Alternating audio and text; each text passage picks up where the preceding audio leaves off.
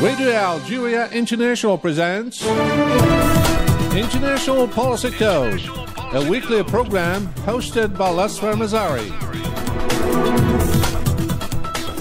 The Bolivarian Republic of Venezuela's economy is estimated to have shrunk by 4% in 2014, with inflation hitting 64%. The price of oil, which accounts for more than 95% of Venezuela's hard currency, continues to fall.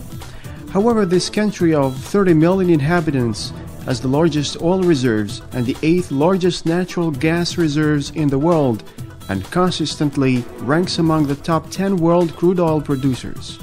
Our guest in our program is Professor Peter Siavelis, interim chair at the Department of Politics and International Affairs at Wake Forest University in the United States. Professor Siavelis, welcome to our program.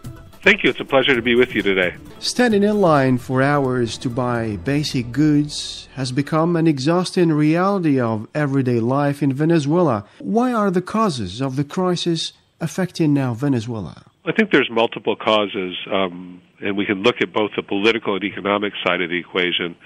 The first part to understand what is important is the basic economics of what's going on in Venezuela right now. And you went over the basic statistics of inflation rate, the economy shrinking. So at the basic level of the basic contextual level of the economy, this profound crisis, that's been manifested by long lines, by shortages and all the rest, comes from just a basic lack of economic growth and the dramatic decline in oil prices. Mm-hmm. But it also has some other sources as well. As you noted, 95% of the income comes from oil prices, and there's been a downward spiral in the prices of oil recently. Also, mismanagement and lack of investment at PDVSA, the Venezuelan oil company. If we look at also these sorts of economic patterns in Latin America, we can see that often there's just a downward spiral. So uncertainty breeds uncertainty, inflation breeds inflation, and it's often hard to get out of these sort of cyclical trends that we see of a downward spiral in the economy. Also, in economic terms, part of it comes from Venezuela's exchange rate policy. They rely on 3 different tiers of exchange rates, and this has had a number of consequences. It's led to the development of an extensive black market for goods and the drying up of supplies. And also, rather than importing goods that are expensive, it gives importers an incentive to hoard cheap dollars rather than to spend them on importing goods. Finally, if we add to that price controls, even if people do buy things to import at the more expensive exchange rate, there's price controls that prevent them from actually charging what these products are worth. So what we face is really a prospect of a further devalued Bolivar, the currency, and it could, in the worst of circumstances, lead to hyperinflation. On the political side, we can see the crisis unfolding, I would say, mostly because Maduro is not Chavez, and he really can't rally support in the same way that Chavez was able to. He doesn't have the following. He doesn't have the loyalty. He doesn't have the charisma.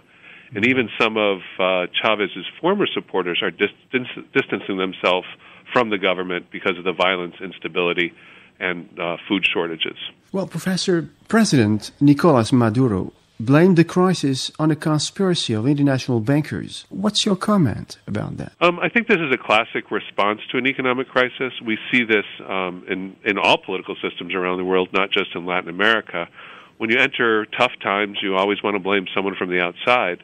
And, I think really the sorts of economic data that I went through before show that the source of this crisis is the basic reality, the basic economic reality that Venezuela faces. And I don't think bankers did much to cause this problem. We also can see this kind of reaction in Maduro's effort to expand his power. Every time he makes reference to an outside influence, it's usually followed by an expansion of power or a request for additional decree powers. Really, in the end, when we look at the basic economic reality faced by Venezuelans, the minimum wage is 3 times what it was just back in 2012. But this increase in the minimum wage could not keep up with the slumping value of the Bolivar. So right now, the minimum wage has gone from $360 a month in 2012, all the way down to $31 a month today. So I don't think international bankers have much to do with this. I think it is, again, the basic economic reality faced by Venezuela and its insertion in the international economy. Do you think Venezuela's financial crisis is a clear warning to other countries which have placed so much of their stability on a single product? Yes, I mean, I think this is absolutely the lesson. Just if we look across the region, we can see that Venezuela never took advantage of its economic bonanza to diversify its products and production the way that we can say that Chile or Colombia have done. Exactly. This left it totally dependent on oil. But this is also something that's common among oil-producing countries. It boils down to what political scientists have called the resource curse. That is to say, you feel like you're blessed with this very valuable resource, be it petroleum, copper, silver, whatever it is. Yes. But what it does is it leads to a lack of competitiveness in other economic sectors, often to exchange rate appreciation. And others have pointed the idea that, when leaders are tied to the population for tax revenues, that they're more responsive, and then in this way leads to more economic dynamism and better economic growth. A lot of oil analysts say that Venezuela has to sell oil at a minimum of $85 per barrel to even have enough money to pay the interest on its huge debt. So in this sense, I think this financial crisis is, as you say, a clear warning to other countries that if all of your economic eggs are put in one basket and one product, that it's likely to cause economic difficulties. Well, Nicolas Maduro, on January 4th of this year, was on a tour involving China, Russia, several OPEC nations, including Algeria. What's your comment about that, Professor? I think what that effort was, as Maduro often does, he has a couple of responses to domestic pressure within his own country. And the first is to obviously blame the United States, talk about U.S. imperialism, and in this sense, this does really help rally his core supporters. The other way is to promote Venezuela's international image abroad, which he's done with the ALBA alliance, and also through this visit that he made to other oil-producing countries.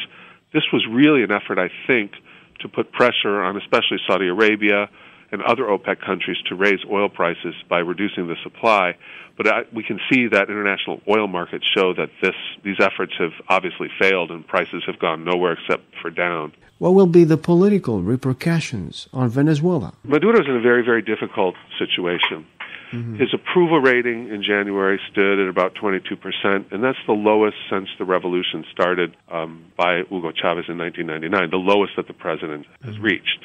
There's parliamentary elections in September, and going into these elections, it seems as though the ruling Socialist Party will be at a huge, huge disadvantage and is likely to lose.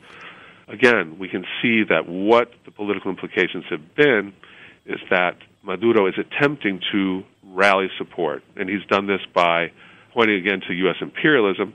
And in this sense, the recent sanctions by the Obama administration against Venezuela, in my view, are likely to backfire, both domestically and internationally, because I think it will increase domestic support for Maduro and stop the decline in international support that was beginning to be perceptible in recent months.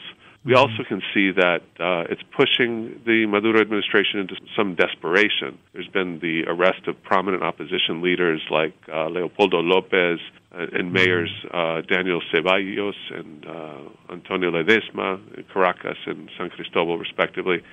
And I think this is definitely a sign of some sort of desperation on the part of the Maduro government. Well, now Maduro faces the tough political challenge of keeping his job until the end of his current term in 2019. Do you see any military coup? I think that I wouldn't go as far as to say that a military coup is likely. I wouldn't rule it out. I'd put the possibility maybe at 30%.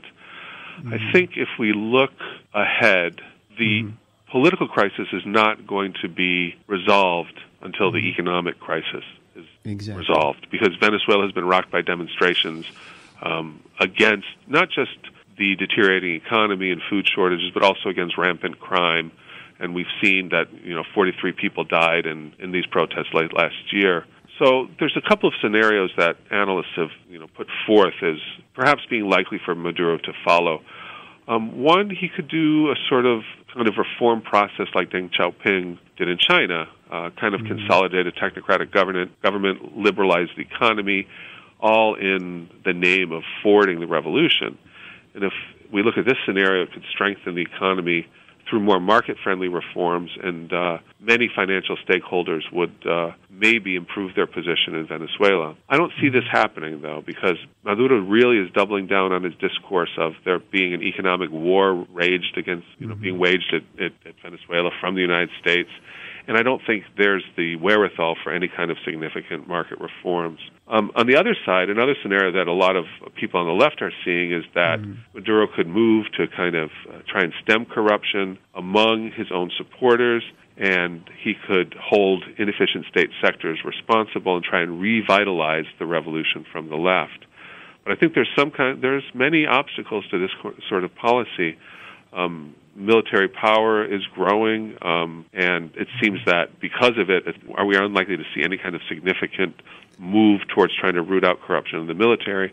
Also, the highly unfavorable economic conditions that Maduro faces right now make it unlikely that these kinds of reforms could take place beyond any sort of just exchange rate policy reform. Could the recent U.S.-Cuba rapprochement affect Venezuela politically and economically? Yeah, this is a really very, very interesting sort of triangular relationship, and puts really Cuba into a difficult position of, I would call, triangular diplomacy. First, Cuba is going to continue to support Venezuela, but it's also going to be working to improve relations with Washington.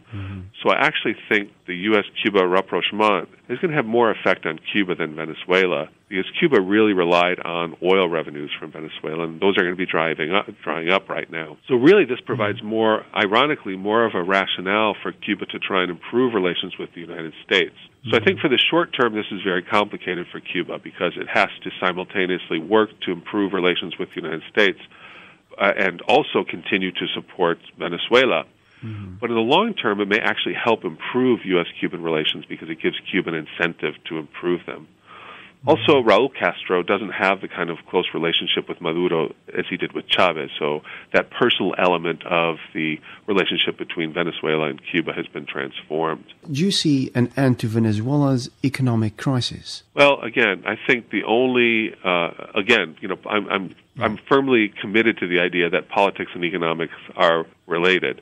And ironically, the end to the economic crisis will only come with the end to the political crisis, but it's very difficult to engage in economic reforms when there's such a deep political crisis in the country. As I said before, these things tend to be in a downward spiral. They tend to be difficult to stop. And every time I look at Venezuela, I think that it's bottoming out, but it just seems to get worse and worse as the days go on. Well, Professor, a last question. What would be the challenges for President Nicolás Maduro? I think looking forward, the major challenge is going to be to stop this free fall in the economy. That's going to be very, very difficult unless oil prices return to a level that is profitable for Venezuela. But again, at running around $40, $45 a barrel, as we've said, this comes nowhere close to even being able to allow Venezuela to service its debts. The country continues to be rocked by demonstrations, and I do think that these are going to be very, very difficult to stop. In this sense, I can return to the scenarios that I talked about before. The challenge is going to be for Maduro to choose one of these reform routes, either the one that goes into more of a liberalization of the economy under the banner of the Bolivarian Revolution to really enhance Venezuela's economic situation, or one where he digs in more with more leftist rhetoric to try and shore up support for the revolution. I would not rule out the possibility of some sort of autogolpe, self-coup of the type that we saw in Peru under Fujimori, in order for Maduro to be able to put off elections in the future, because this could be one of the only routes out of the current situation, but one that would be really unfortunate for democracy in the region. Well, Peter Siavelis, Interim Chair, Department of Politics and International Affairs at Wake Forest University, thank you for being with us. It was a pleasure. I enjoyed it. Thank you.